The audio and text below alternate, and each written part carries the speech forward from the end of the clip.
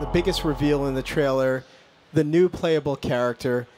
Fans know who she is, but tell everyone who the new playable character is. Yeah, so in the first game, you play Corvo Attano, who is the royal protector wrongly accused of killing the Empress, out to clear his name and take down this the Loyalist conspiracy.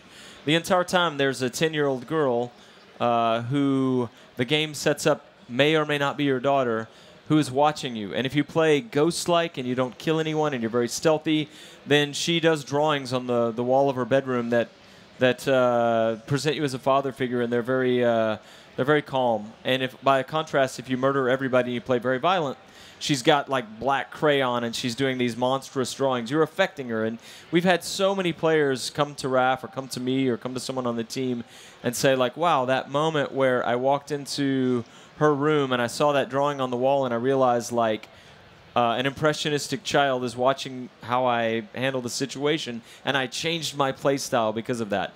So anyway, long story short, there's something kind of magical about Emily for us in the game, and as soon as we finished Dishonored 1, we began talking about how what we really felt energy about was continuing Emily's story.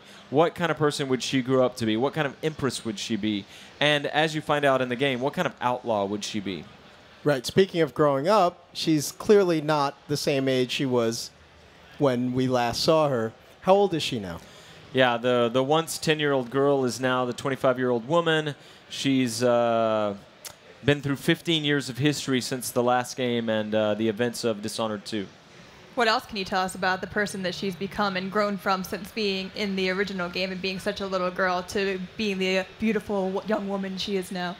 Well, it's, you know, we talked a lot about what she would be like as a person because she was born the daughter of the Empress, very privileged life, living in Dunwall Tower, royalty, best education, all of that.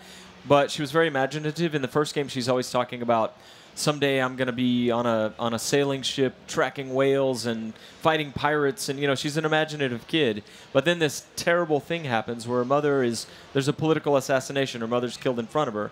She's taken away by these people, rescued by Corvo.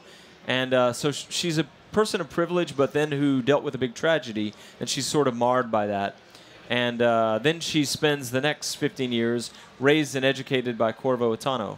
And so that's kind of, she's a hybrid of those things. So cool. You could play as her for the entire game. Is that correct?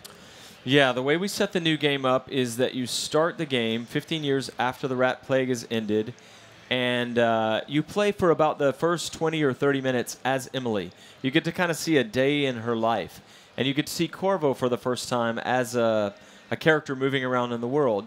And then there's a dramatic, pivotal event that happens, and from that point, you choose to finish the game as either Emily or pick it up as Corvo. And for the rest of the game, you're either Emily Caldwin or you're Corvo Attano. You saw that in the trailer that they introduced some new powers. Do you want to lead us into those? Can we take a look at those again? Yeah, so what you saw there is Far Reach. Emily doesn't have Blink. Blink was a signature power in the first game. There was a moment where all the powers were optional. You bought them with ruins and you upgrade the ones you want. There was a moment near the end of the project when Rafael Colantonio, co-creative director, said, what if we just gave everybody Blink? And it transformed the game. It was a signature mechanic. But so for Emily, it was kind of a bold call for us to say she doesn't have Blink.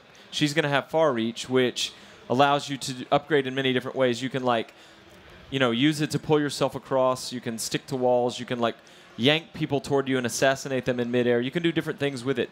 It's as cool as Blink, but mechanically different. And at the end of that video, we saw another power she has called Shadow Walk that we'll be talking more about in the future.